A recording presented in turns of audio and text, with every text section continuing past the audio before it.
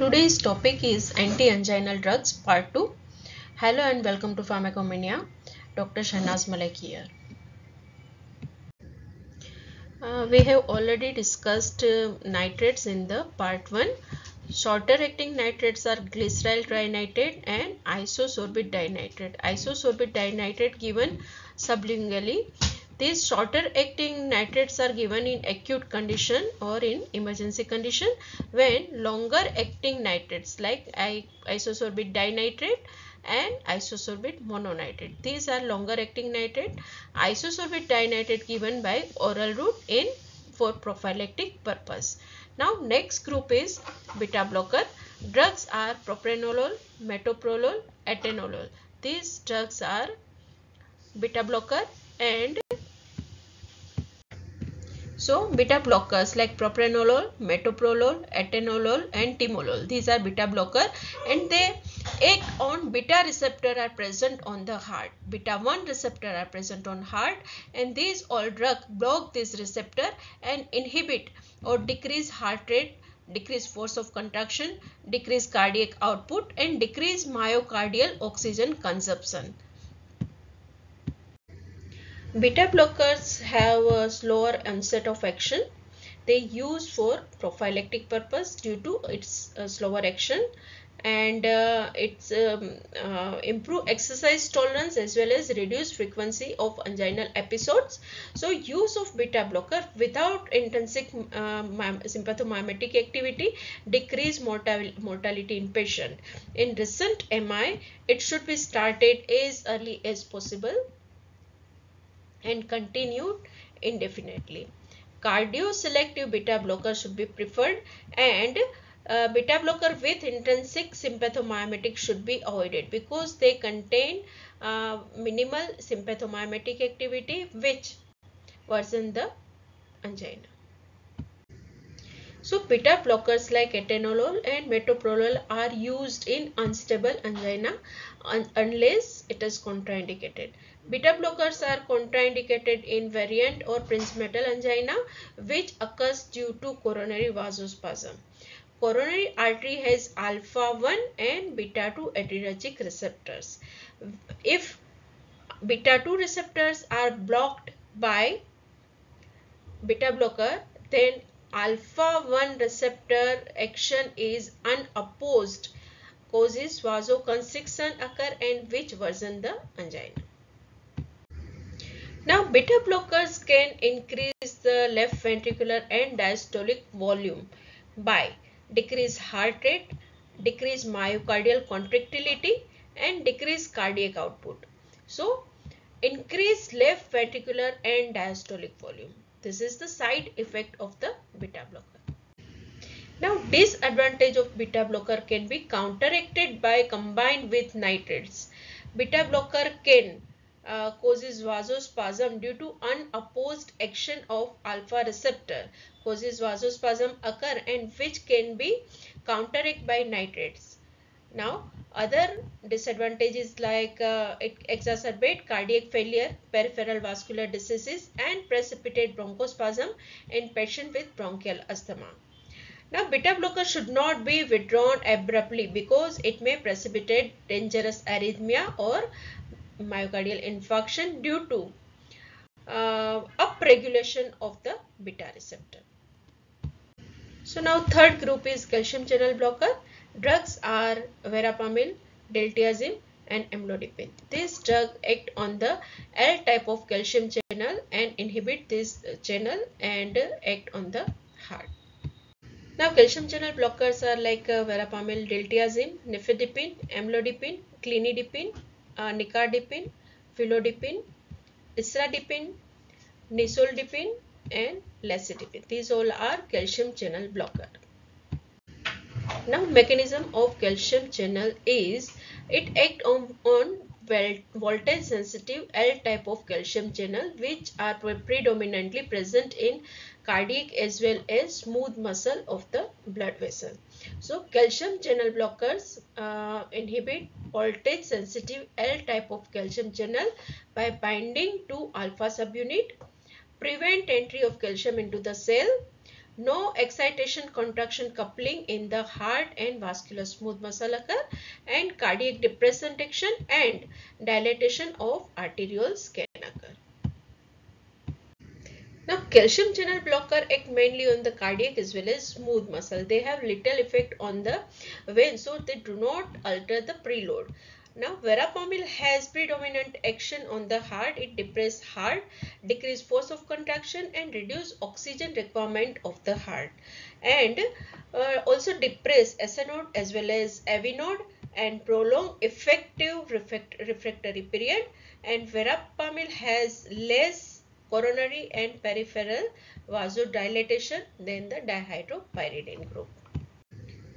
Diltiazem is dilate peripheral as well as coronary arteries, but vasodilator property is less marked than dihydropyridine and verapamil. It is cardiac depressant, causes negative inotropic, chronotropic and dromotropic effect. It used in treatment of hypertension and supraventricular arrhythmia and prophylaxis for angina. Dihydropyridine is more selective for calcium channel in vascular smooth muscle and in arterial dilator, reduce peripheral vascular resistance and do not produce significant cardiac depressant effect at the dose which produces vasodilatation. Dihydropyridine are selective for calcium channel blocker present at the smooth muscle of the arteriole and reduce peripheral vascular resistance and do not affect on the cardiac depressant effect. So, relaxation of the vascular smooth muscle causes coronary vasodilatation and peripheral vasodilatation, causes decrease afterload and decrease oxygen consumption of myocardium.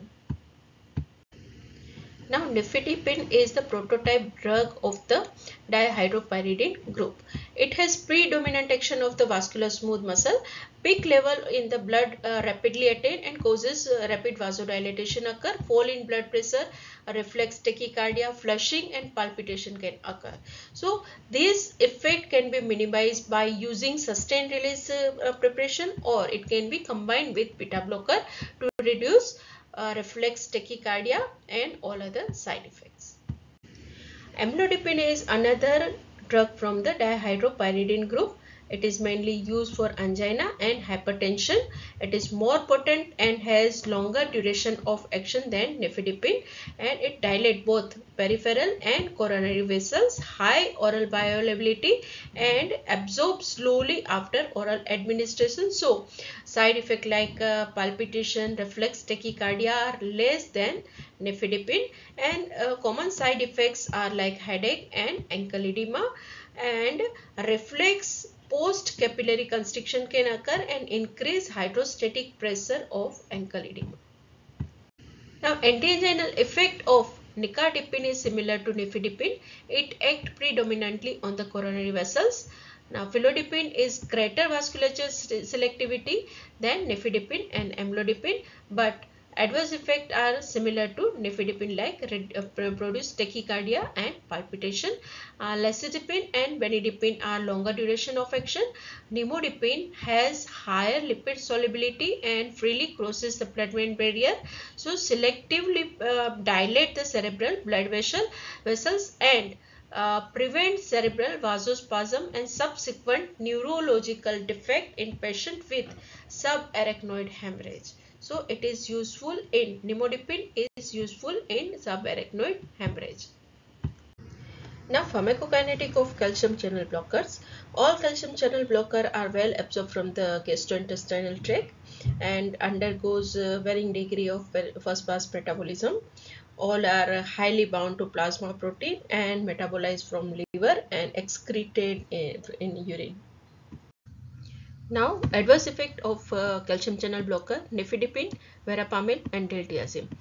Nifedipine, adverse effect of nifedipines are hypotension, palpitation, reflex tachycardia is the main adverse effect of nifedipine, and it can be overcome by giving sustained release nifedipine tablet. So, it can counteract by sustained release tablet.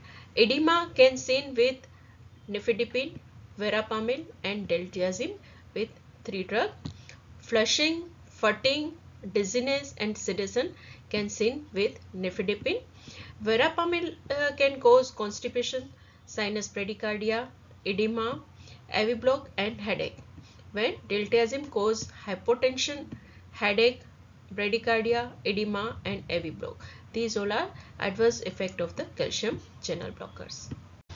Now uses of calcium channel blockers are like in the exertional angina or in stable angina.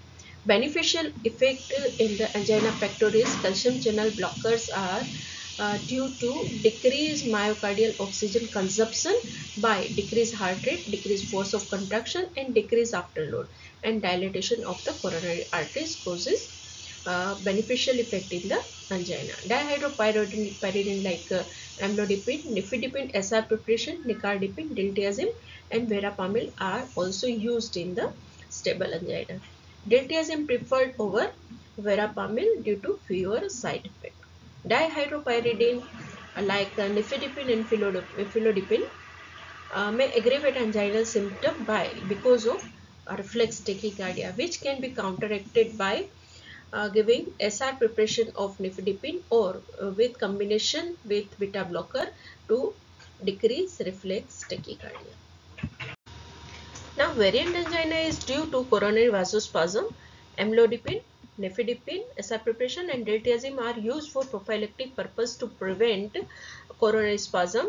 So frequency and severity of attack can be reduced if drugs are combined with dihydropyridine and nitrates, which shows increased efficacy in patients with angina, variant angina.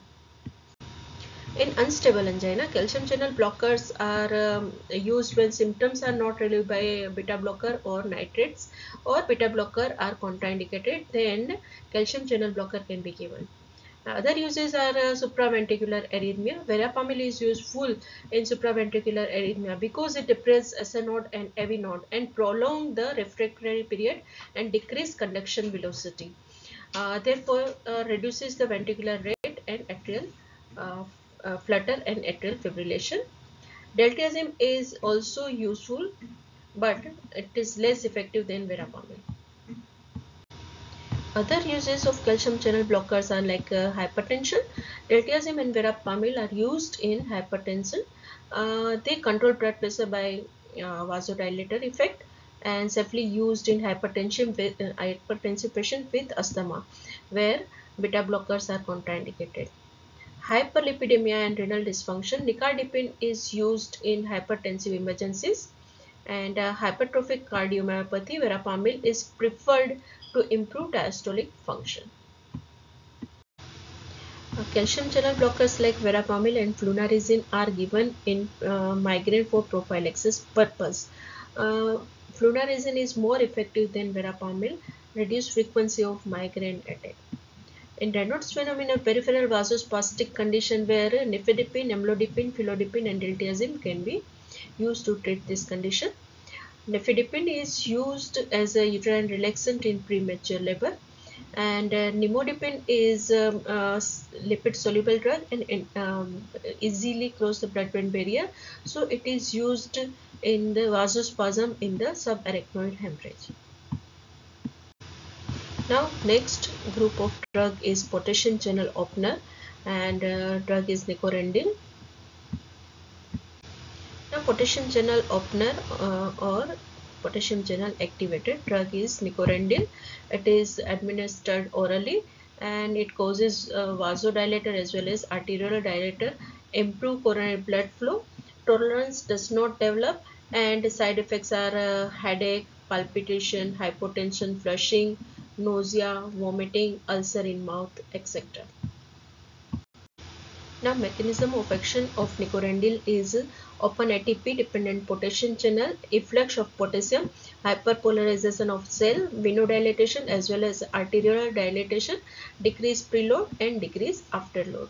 Another action is release nitric oxide in endothelium, increase cyclic GMP and relaxation of the vascular smooth muscles, ultimately vasodilatation as well as arterial dilatation occur. Now last group is other anti-anginal drug like trimetazidine, ranolazine, ivabradine, and dipyridamole. Now, drug is ranolazine.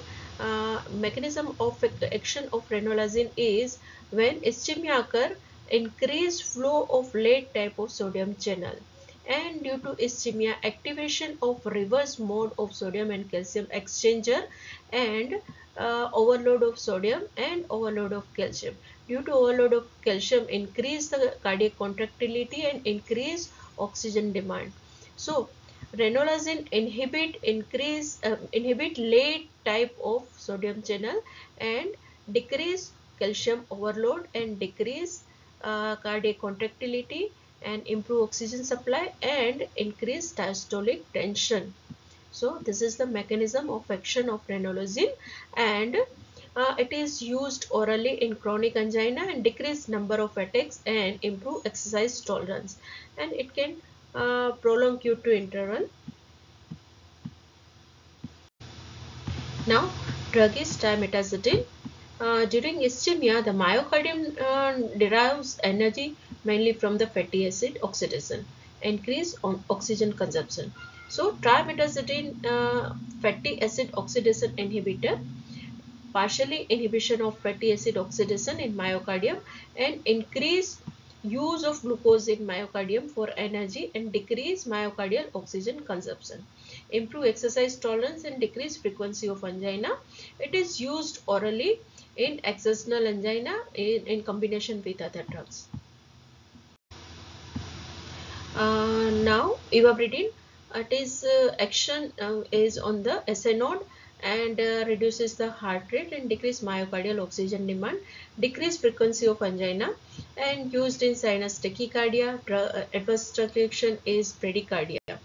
Next drug is dipyridamole, dilate coronary blood vessel and causes coronary still phenomena by increased blood flow to non-ischemic area.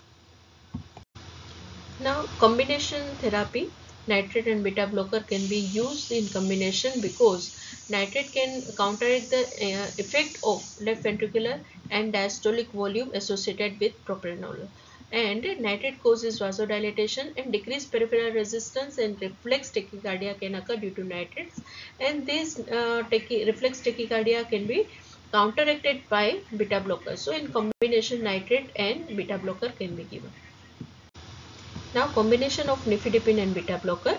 Beta blockers block the reflex tachycardia associated with nifedipine, and coronary vasospasm by beta blocker is prevented by nifedipine. So, in this combination, useful in classical angina with associated coronary spasm. Now, combination of beta blocker and verapamil or beta blocker and diltiazem should be avoided because both of drug like beta blocker and verapamil or beta blocker and diltiazem having cardiac depressant effect like SA node, AV node, and cardiac contractility are decreased or depressed, so leading to heart block, heart failure, and cardiac arrest can occur.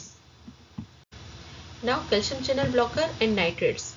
Net effect of combination is additive, reduce in myocardial oxygen demand and improve coronary blood flow.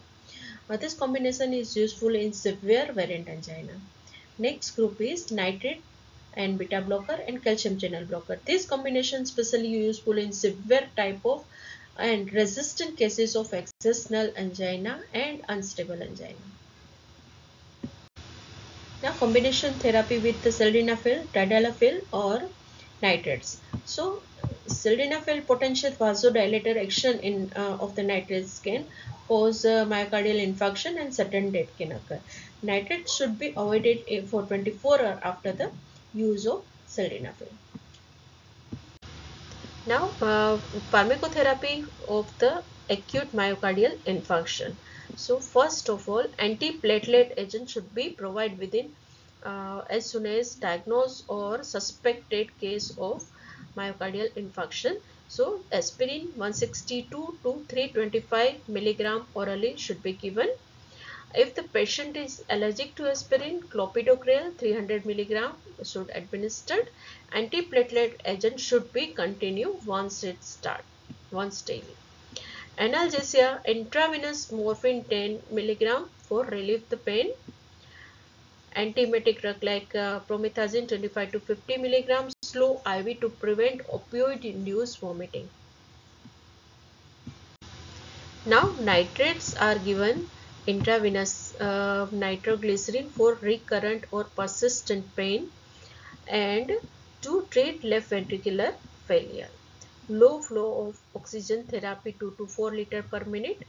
Reperfusion therapy like percutaneous coronary intervention or thrombolytic therapy. Thrombolytic therapy with streptokinase or altiplase or tenecteplase or retiplase is used to restore coronary patency and reperfusion of infarcted area.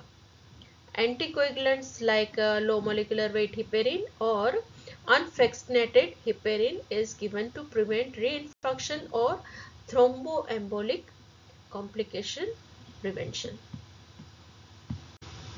Now beta blockers. Beta blockers should be administered during first 24 hours unless it is contraindicated, and it prevent reinfarction, arrhythmia and reduce mortality. And SE inhibitor like ramipril and ARB like valsartan are administered as it improve survival.